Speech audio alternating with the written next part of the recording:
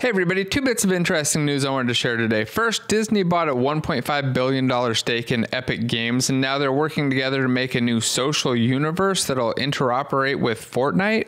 I don't know what this is going to look like in the end, but the trailer certainly looks pretty exciting, so I'm excited to keep an eye out for it and see what happens. If you know anything about this, drop a comment down below. I'd like to see what's going on there. The other thing I wanted to share was Unity's new API experimental package for gaming services. This replaces a lot of the old APIs or the current APIs, and I gotta say it's amazing. It's really easy to use, and it feels a lot like a Steam API. I've been using it all day so far for one day, and I think I'm switching over everything in my multiplayer mastery course to use it, and I'm going to start using this going forward. So definitely check it out. I'll link that in the description down below.